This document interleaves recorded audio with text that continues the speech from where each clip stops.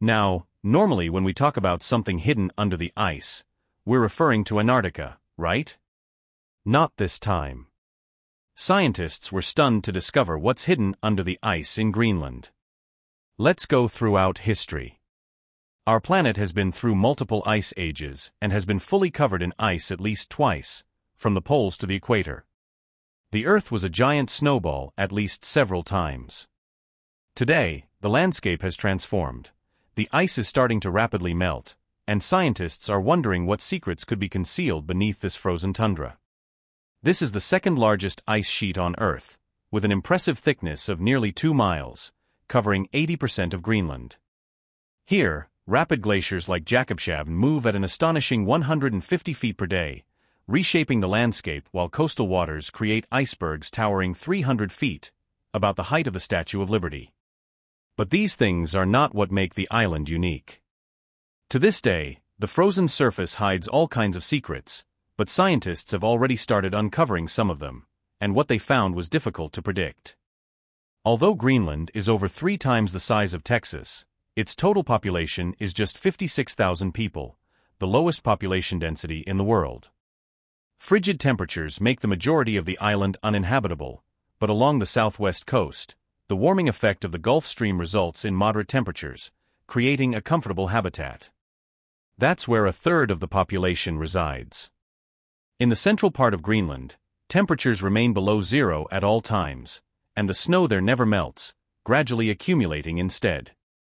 When new snow falls on the Greenland ice sheet, it's initially light and fluffy with a density of about 50 to 70 kilograms per cubic meter.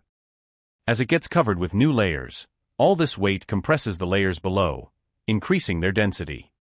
At a depth of over 260 feet, air bubbles within the snow cannot compress any further, and the snow solidifies into glacier ice.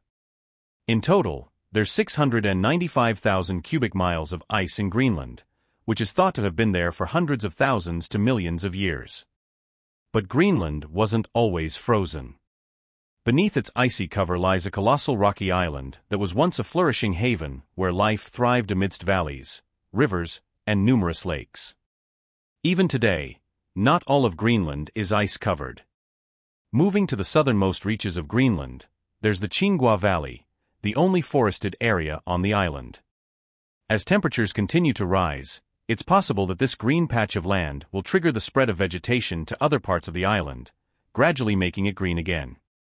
In 1966, U.S. military scientists drilled through nearly a mile of ice in northwestern Greenland, discovering a once-green past. They found twigs, leaves, and unique, perfectly preserved fossil plants. Scientists describe their state as freeze-dried. If you pour some water on them, they'll unfurl, looking almost as if they were frozen just yesterday. About 400,000 years ago, parts of Greenland had spruce forests and tundra, a flat, cold, and windy area without trees, but with resilient low-lying plants. Today, on one hand, this is exciting. The history that could be up under this ice, the information we will gather and obtain all up under this ice, that's a great thing. On the other hand, I'm terrified of what could be released. Certain things could have been frozen, certain types of diseases and viruses and different things like that.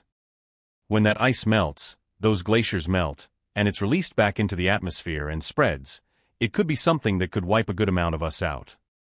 So, you are kind of torn with the history, but I think the other alternative is much worse. And all this serves as a time capsule, allowing us to peek into Greenland's ancient ecosystems. Greenland's thick ice sheets act as an insulator. The ground beneath remains shielded from the frigid temperatures and winds above, while the Earth's internal heat warms the ground from below.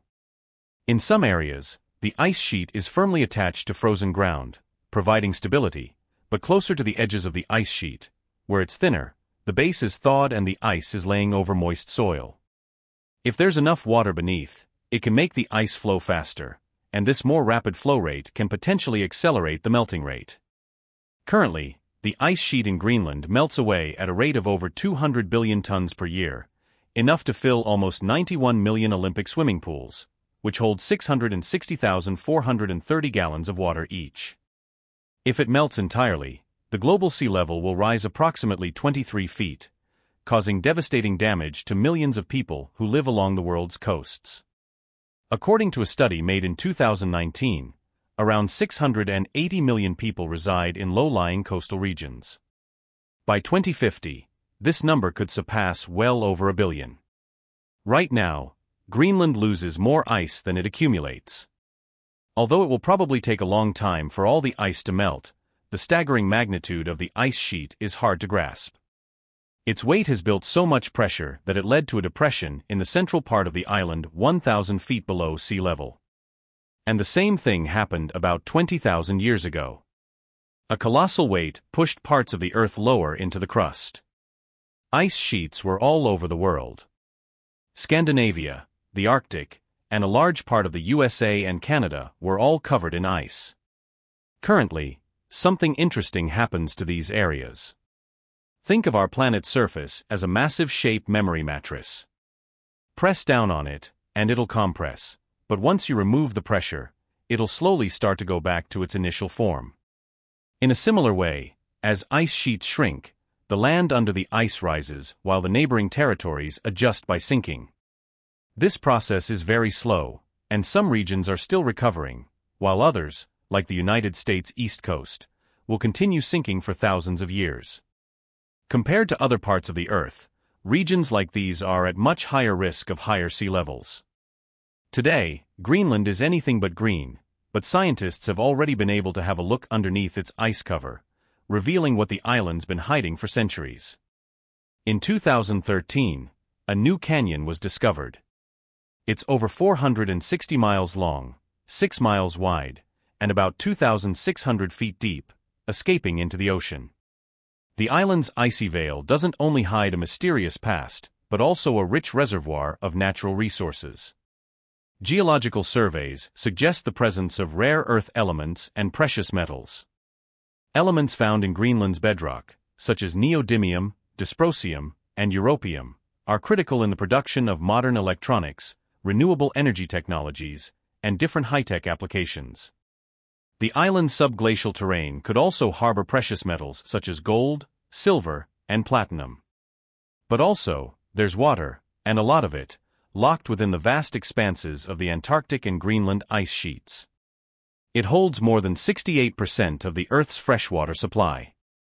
Greenland's unique geological features hold massive potential for geothermal energy development, a sustainable alternative to traditional energy sources. The idea is to harness heat from the Earth's interior that escapes to the surface.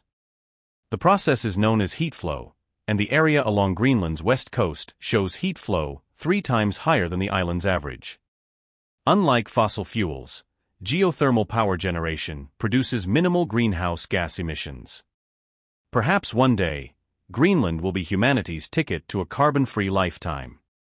All this makes Greenland a treasure trove of valuable resources, but it's also a place where Mother Nature reveals just how creative it can be. In 2010, scientists stumbled across peculiar formations beneath the Greenland ice sheet. At first, they thought these might be ghost mountains, like those found in Antarctica, but as it turned out later, they were wrong. Known as jelly roll sculptures, they are icy formations as big as Manhattan skyscrapers, and there are dozens of them in Greenland. Just imagine how vast the space between the island's icy cover and its bedrock should be to fit something this massive. The gigantic features are made of an unusual ice. It doesn't consist of layers, but is rather twisted or rolled, and it can be as old as 120,000 years. Using radar imaging, researchers discovered that jelly roll sculptures can be found just below Greenland's white landscape. The island was long considered like a layered cake, but one that's made of snow. Although as you go deeper, peeling off layer after layer, at some point they are no longer flat. The ice down there looks more like it's been bent or folded several times. There's a lot of science behind how that happens, but in simple terms, ice grows from the bottom up. When the ice sheet melts and refreezes, it's somewhat like building a sandcastle. The wet sand you pour solidifies at the base, adding substance to the lower layers. Similarly, the frozen ice adds to the layers, creating a complex folded structure beneath the seemingly flat surface that's been forming for hundreds or even thousands of years.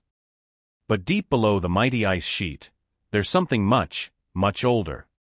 Back when Greenland was still a temperate rainforest, the island was struck by an asteroid 0.9 miles across. The impact was probably millions of times more powerful than an atomic bomb, enough to cause earthquakes of magnitude 9 and massive wildfires. Luckily, it all happened after the dinosaurs had already gone extinct and long before the first humans. The asteroid left behind what's known today as a 19-mile-wide Hiawatha crater, which is currently sitting below 3,000 feet of ice. Discovered in 2018, its location played a significant role. The crater is lying under the northwestern edge of the ice sheet. The flowing stream from below the sheet contained sediments that suggested they were once exposed to rapid and extreme heating. By studying sand grains from the impact site, scientists figured the asteroid hit the ground at a speed of 12 miles per second.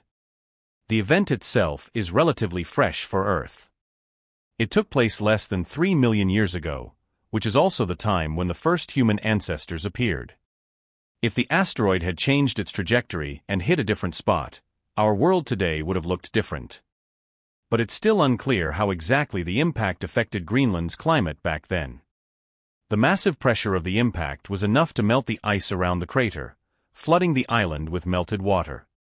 What's happening in Greenland today might be a window into the future, but scientists can't predict all the consequences.